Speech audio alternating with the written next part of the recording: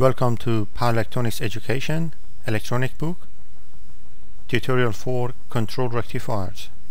This tutorial is presented by Dr. FIRUZ ZARE. In this example, we have a single phase full wave control rectifier, and we're going to find the firing angles to obtain 100 volts and 50 volts at the output of the converter.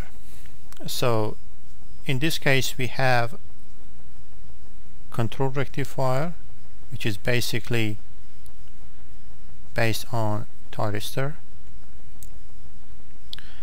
and this is AC DC converter. So basically in a single phase, when we have sine wave, we can rectify the voltage and we get different voltage based on the firing angle. That means by changing the firing angle, we are able to control the output voltage. So when we have resistive load, that means in this case the output voltage cannot be negative. So for this case the output voltage equals to Vm over pi times of 1 plus cosinus alpha. That means if the input voltage is Vm sinus 2 pi t over t, then the output voltage depends on the firing angle and the magnitude of the input voltage. So for first voltage level, which is 100 volt, is equal to root of 2 times of 240, because the RMS value is given here, over pi 1 plus cosinus alpha.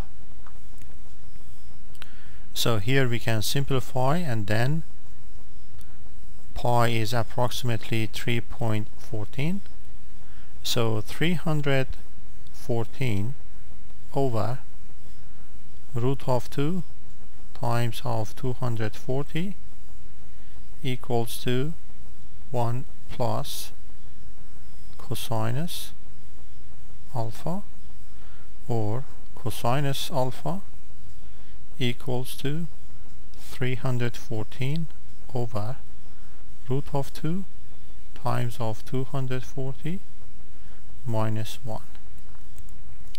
So basically here we can find the firing angle for a case that we need to get 100 volts. So we can find the same equation to find the firing angle for 50 volts. In this case, cosinus alpha equals to 50 times of 3.14 over root of 2 times of 240 minus 1. And that means this is the firing angle to get 50 volts. So the firing angle for this case is approximately 94 degrees, and to get 50 volts firing angle is approximately 122 degrees. The difference is that when we have an inductive load, when we turn on a thyristor, because load current is continuous, so we can have negative voltage and then turn on the other set of thyristors, and still we can get negative voltage. So the reason is that at this zero crossing, the current through the thyristor is positive. So if this is current and if this is voltage, output voltage, so that's why at this zero crossing point thyristor is not turned off. But the point is that when we have a resistive load, when we have negative voltage across the resistor, the current through the thyristor or resistor can be negative. So that's why in the previous case we had zero voltage because the thyristors were turned off. So in this case we have different equation. That means the output voltage equals to maximum value over pi, because this is full wave rectifier, so we have 2Vm times of cosine alpha. So first voltage level is 100 volts equals to 2 times of root of 2 times of 240 over 3.14 times of cosine alpha. Again, cosine alpha equals to 314 divided by root of 2 times of 480. So from here we can find alpha, and same for another voltage level. That means cosine alpha is 50 times of 3.14 over root of 2 times of 480. So now we can find the firing angle for this case. Alpha is approximately 62 degrees. So for this voltage level, alpha is approximately 76 degree. So when we compare this inductive load with the resistive load, so alpha is basically 94 for resistive load and 122 for another voltage level, which is 50.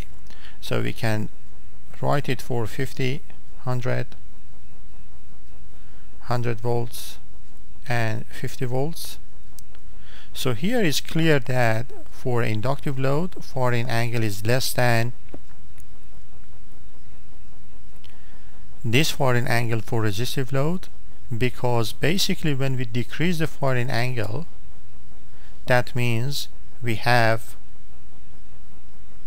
this area which can cancel this area compared to resistive load, because in resistive load to get same voltage level we need basically to calculate this area. But in an inductive load, because we have this negative value, so this negative value should be cancelled by this positive value in order to get same voltage level. So that's why in an inductive load the firing angle is almost less than resistive load, either for this voltage level or for this voltage level. So in this question we're going to compare a linear and a non-linear firing angle control circuit for a control rectifier. So basically when we're talking about control rectifier, that means we have to turn on thyristor at different firing angles. Suppose this is line voltage. So this zero crossing point is quite important, because basically we like to turn on and turn off the thyristor with respect to this point. So that's why in the control circuit we cannot use, for example, different signals with different magnitude, frequency and phase shift, because if we have, for example, sawtooth with different frequency and different phase shift. So when we compare with the DC voltage, so this firing angle is defined with respect to this point, but there is a phase shift between this point and zero crossing.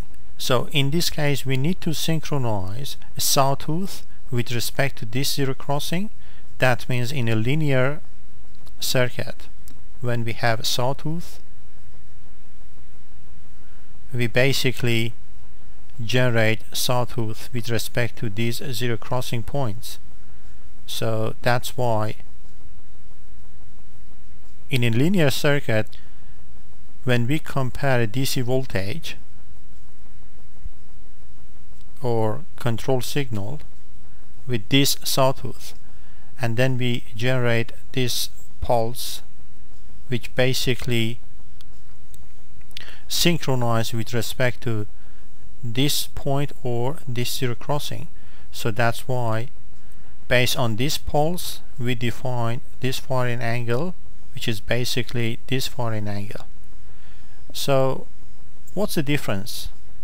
The difference is that when we define the gauge signal based on this control circuit, so if this is V sawtooth, so we can find the firing angle. For example, we can say that this side, which is alpha, over this side, which can be defined as pi, equals to this side, which is V control, over this side, which is V sawtooth. So from here we can find that alpha is pi over V sawtooth times of V control. For example, in a single phase control rectifier with pure inductive load, the output voltage for full wave is 2Vm over pi times of cosine alpha, and if we put alpha here, so in this case we can see that this output voltage is a function of V control. So this is not a linear equation. That means by changing the control signal, the output voltage is changed, but not linearly. So we can design another control circuit in such a case to have a proportional relation between the output voltage and V control. So in this case we need to change the control circuit. So at this point, so we can compare this type of signal, cosine type, with the control signal. For example, if we look at this function, we can define this function as V1 times of cosine 2 pi t over t plus 1 divided by 2. That means this point is, this peak value is V1. So this is first zero crossing. That means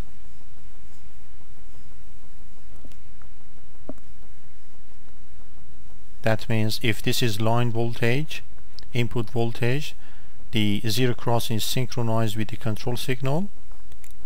So we can find this function at different points, different times. For example, at this point t is 0, and at this point t is t over 2. So let's find, for example, f0. which is basically V1 cosine 0 plus 1 divided by 2, which is basically V1 times of 2 divided by 2 V1, which is correct, this value. At this point, f t over 2 is V1 cosine 2 pi t over 2t plus 1 over 2, which is basically V1 divided by 2 times of cosine pi plus 1. So cosine pi is minus 1, so this term equals to 0, and that's correct because the function at this time equals to 0. Or at this point, for example, in which t is t over 4, f t over 4 equals to V1 cosinus 2 pi over t times of t over 4 plus 1 divided by 2, which is basically V1 cosine pi over 2 plus 1 divided by 2, and this one equals to, because this is 0, which is V1 over 2, and that's correct because this is basically V1 over 2. So now the point is that we can compare this signal with the control signal, and then we can find the output voltage. So now we can find the output voltage. So basically, if this is average over one cycle for a single phase, we found 2 Vm divided by pi times of cosine alpha. So this is for pure inductive load when the load current is continuous. So V control equals to V1 times of cosine 2 pi t over t plus 1 divided by 2. Basically this one is defined as cosine alpha. Then we can find cosine alpha from this equation,